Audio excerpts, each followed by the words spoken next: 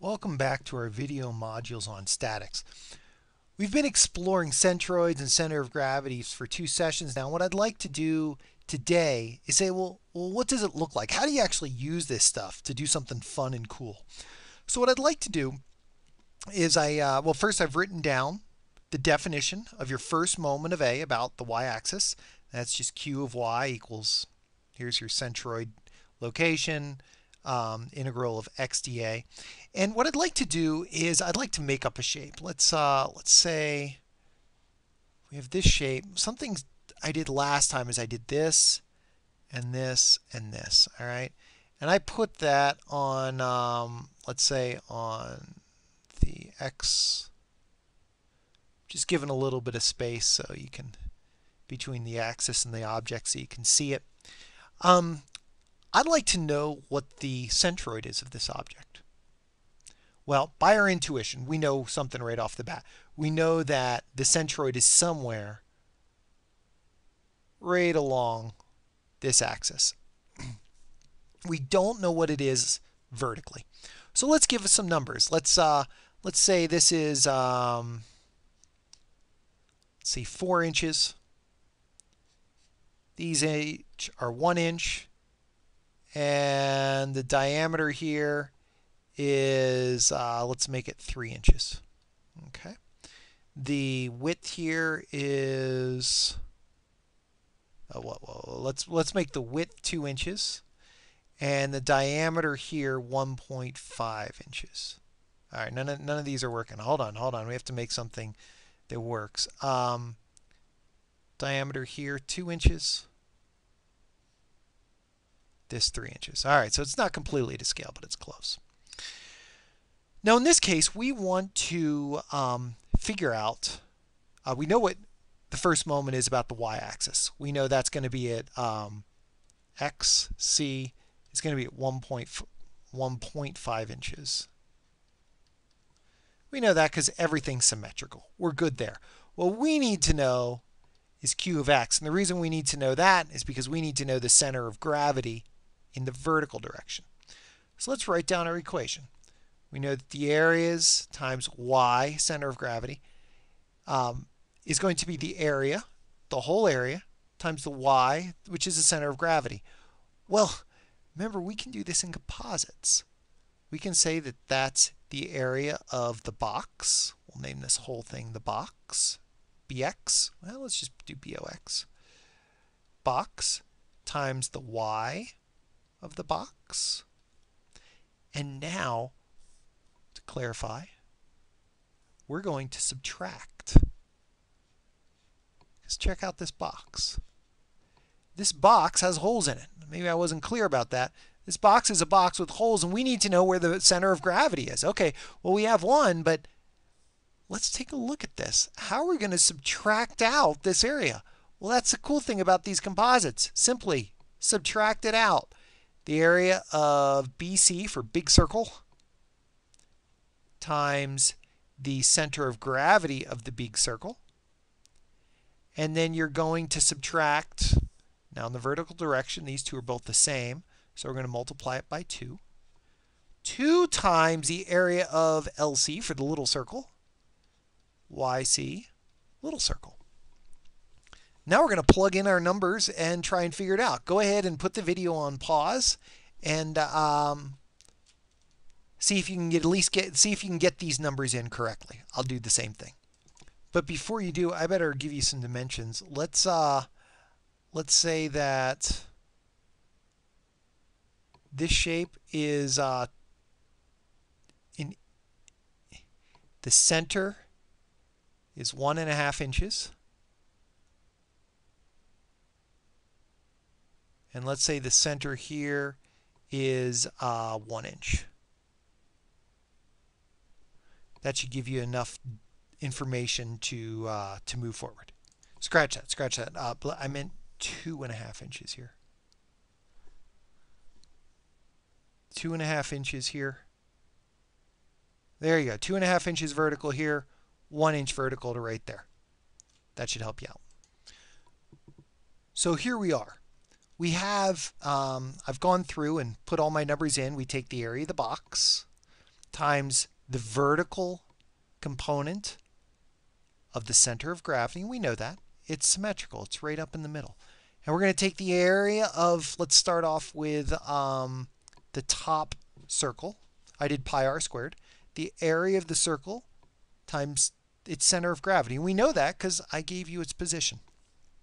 You're going to subtract out this, once again, pi r squared, and you're going to end up with 14.5. This is the first moment about the x-axis, but that's not what we really want to know. What we want to know is the coordinates for the center of gravity. So in order to do that, we're going to find the area of the box, or the area of the real area. So I'm going to go ahead and write all these numbers in. Here we are. We've plugged all the numbers in, and we find out that the total area is 7.3. So in order to find, let's write our equation here. Q about the x-axis equals A times the center of gravity. Well, Q is 14.5. And that is the area, which is 7.3, times the y value, which means that the if we plug that into a calculator, we'll find out that the y value is 1.99. All right.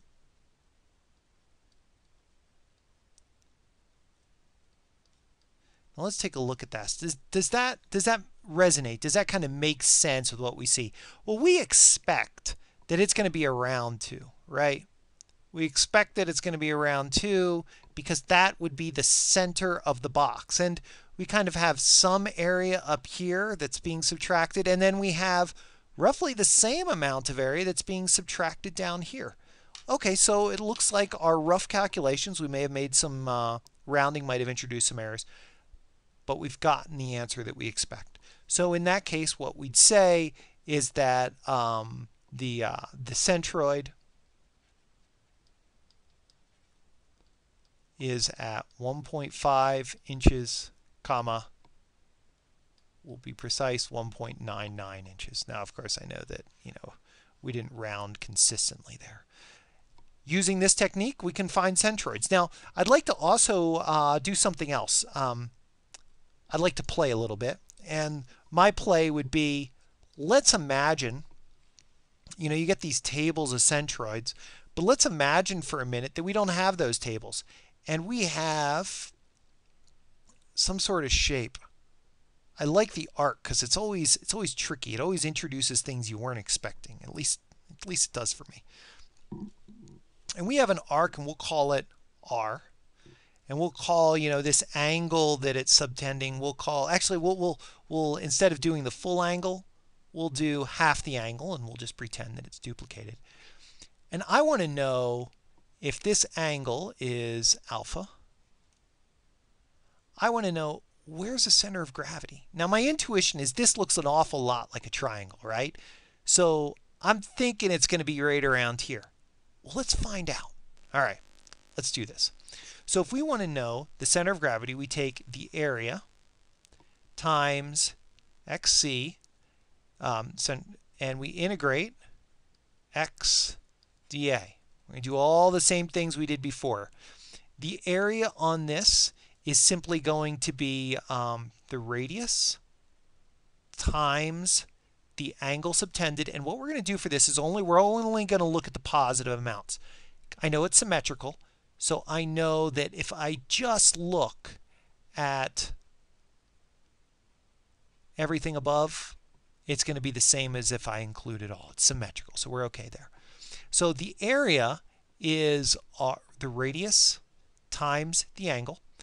And what I want to know is xc, okay? And that's going to equal, let's see if we can do this, our x value of whatever sliver we take. Well, let's pretend that we take a sliver, okay? Now let's blow that up. Now this sliver, we're going to say is really small. Now if it's really small, we're really close to a triangle, and we know that a triangle is 2/3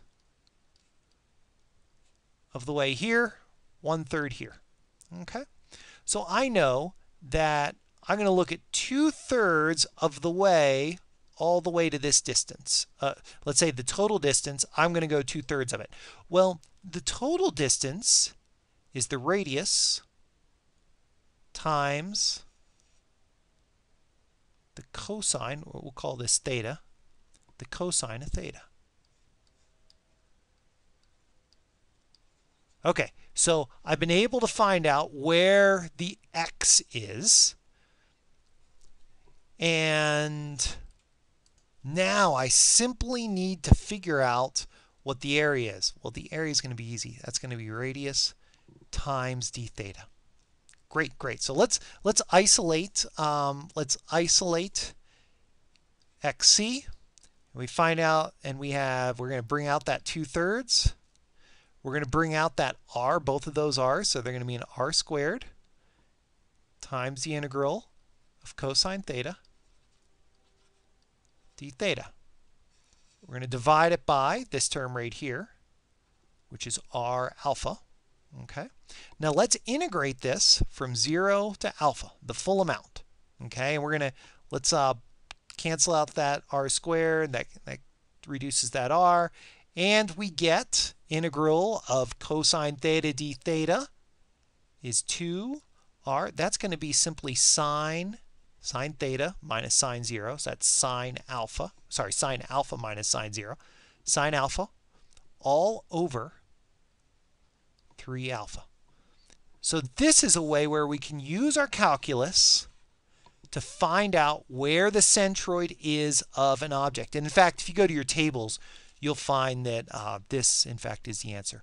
So hopefully this gives you a little bit of working vocabulary of how to use both calculus to identify strange shapes, as well as how to use composite plates or composite shapes.